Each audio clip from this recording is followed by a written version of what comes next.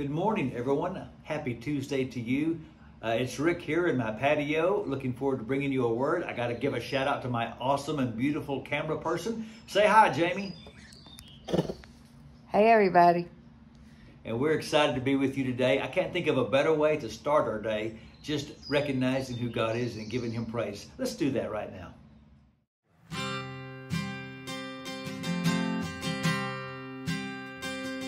Lord, I come, I confess, bowing here, I find my rest. Without you, I fall apart. You're the one that guides my heart. Lord, I need you. Oh, I need you.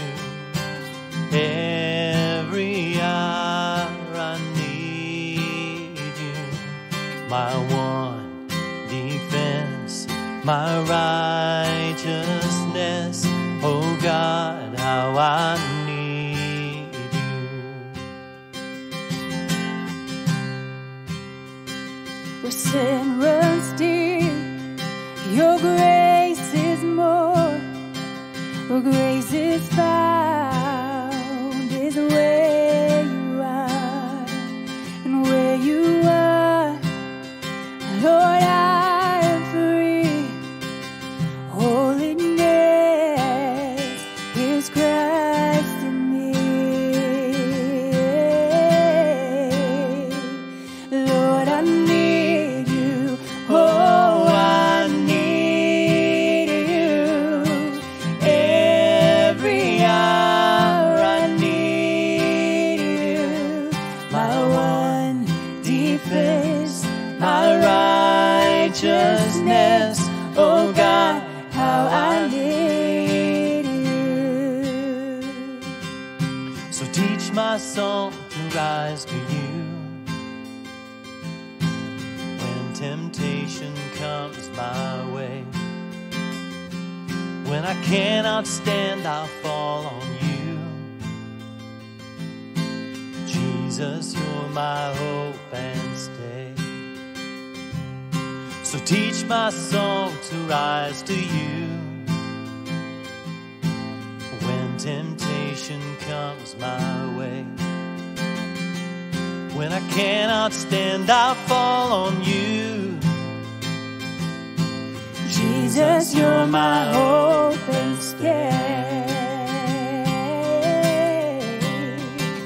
Lord, I need you. Oh, I need you. Every hour I need you. My one defense, my righteousness. Oh God, how I need you.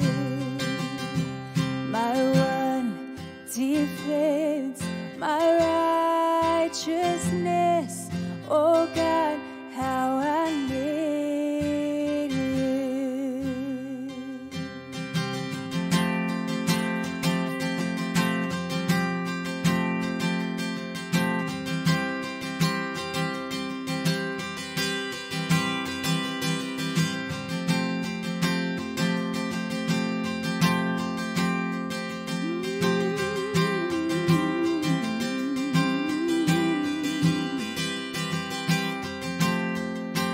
Walking around these walls, I thought by now they'd fall, but you have never failed me yet. No.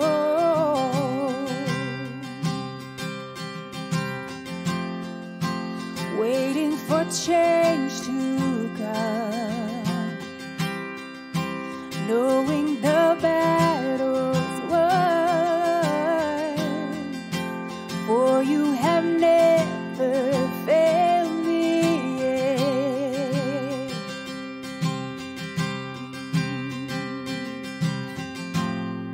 Your promise still stands. Great is your faithfulness, your faithfulness. I'm still in your hands. This is my confidence. You never fail me yet.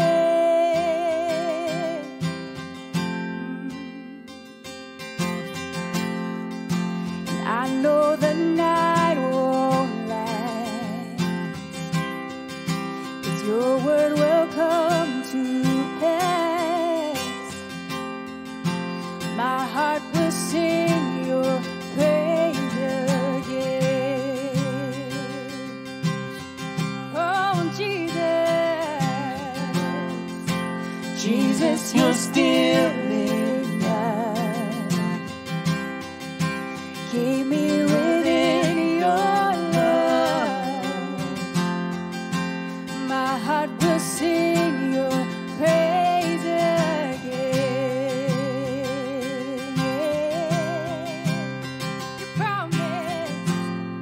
Your promise still stands. Great is your faithfulness, your faithfulness. I'm still in your hands. This is my confidence. You never fail. Your promise still stands. Great is your faithfulness, your faithfulness. I'm still in your hands. This is my confidence. You never fail me yet. No, you never fail. Oh, no, you never fail. Yeah. I've seen you move. You move the mountains, and I believe I'll see you do it again. You made a way where there was no way, and I believe I'll see you do it again. I've seen you move. You move the mountains, and I believe I'll see you do it again. You made a way where there was no way, and I believe I'll see you do it again. I'll see you do it again. I'll see you do it again. I'll see you do it again.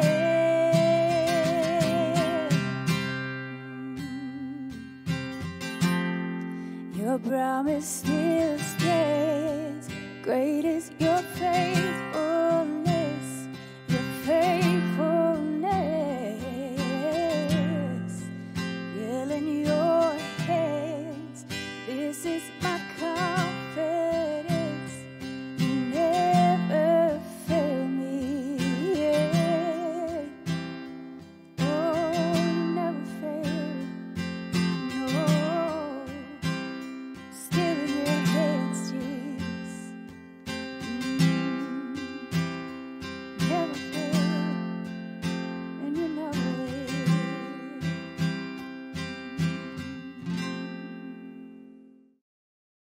Well, like you, I am so ready for this pandemic to be over. I know we're all counting the days, but the question of the morning is, are we making the days count? Because here's the thing, following Jesus doesn't mean that we are going to suffer less than other people, but it should mean that we suffer better.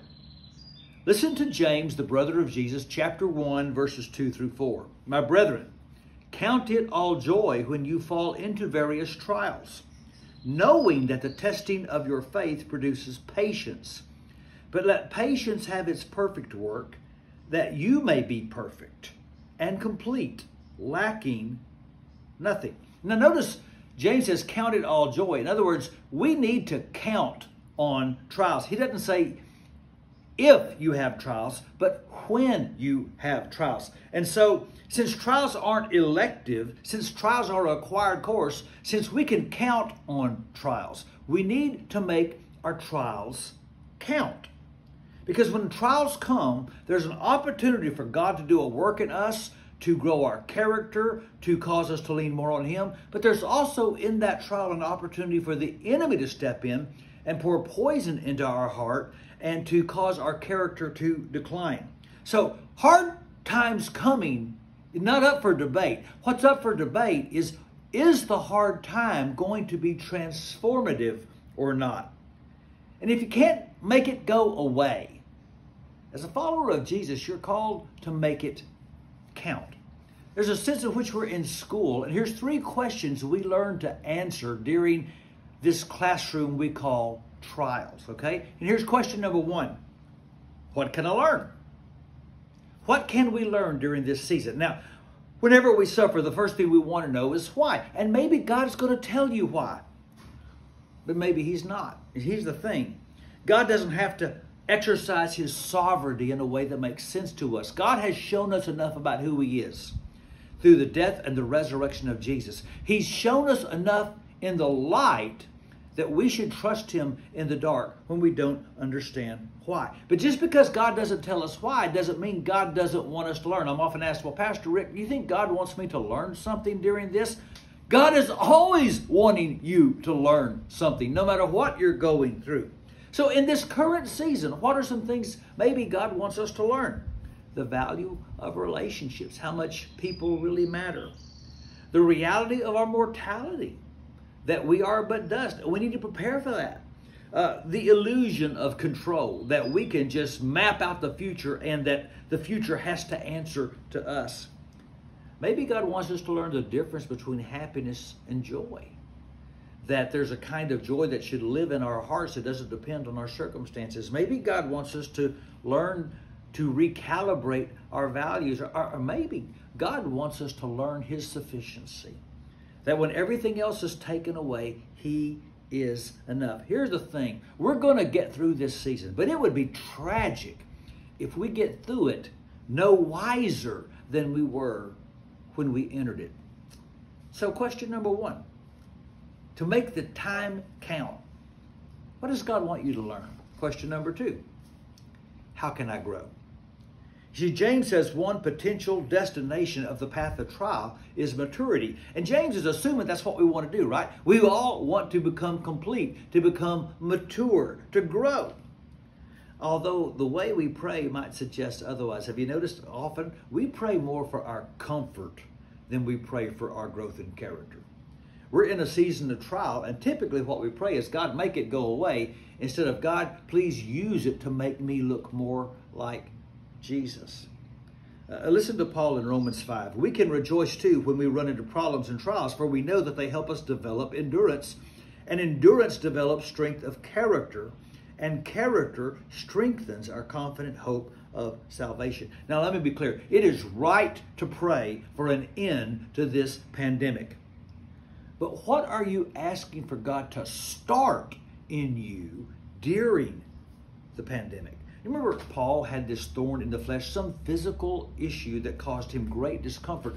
And he prayed and he asked God to take it away. And God never rebuked him for the prayer. But God didn't give him the answer he wanted. God gave him a different answer. God gave him a better answer. God gave Paul a fresh experience of His sustaining grace. And so, what if God is saying to us right now, instead of giving you the comfort you want, I'm giving you the challenge you need to learn to lean on my grace? Is it okay with you that God answers your prayer however He wants to most build your character into the image of Christ? Because you can count on His faithfulness to do that. What am I going to learn? How can I grow? And one more question. Who can I bless? Because it's true, hurt people, but it's also true that hurt people can really help people. Because nobody blesses people who suffer like people who understand suffering. Satan wants to use this time to get us to focus on ourselves. And God wants to leverage what we're learning and how we're growing so that we can focus on others. Again, Paul at 2 Corinthians 1 verse 4, he comforts us in all our troubles so that we can comfort others. When they are troubled, we will be able to give them the same comfort God has given us. So one prayer for us is, Lord, how can this trial, this season, this pandemic expand my heart's capacity to love other people? Have you ever thought that perhaps what we're going through is preparing us for what God is going to be calling us to? Because God is not going to waste this season. You can count on it. Now, let me be clear again. I am ready for this season to be over. But what is not yet removed can always be redeemed. What is God teaching you? How is God growing you? Who is God blessing through you? Because if you can't make it go away, you can always make it count. Let's pray. So God, we thank you that in the midst of this season, that we want you to take away, that you will give us things we can take away from this season that will bless us, bless our loved ones, and bless your church. Help us stay on mission, God. Help us make this season count. For Jesus' glory, and we ask it in Jesus' name. Amen. Well, it looks like we're through just in time for you to go to school. Have a great day, and we will see you tomorrow.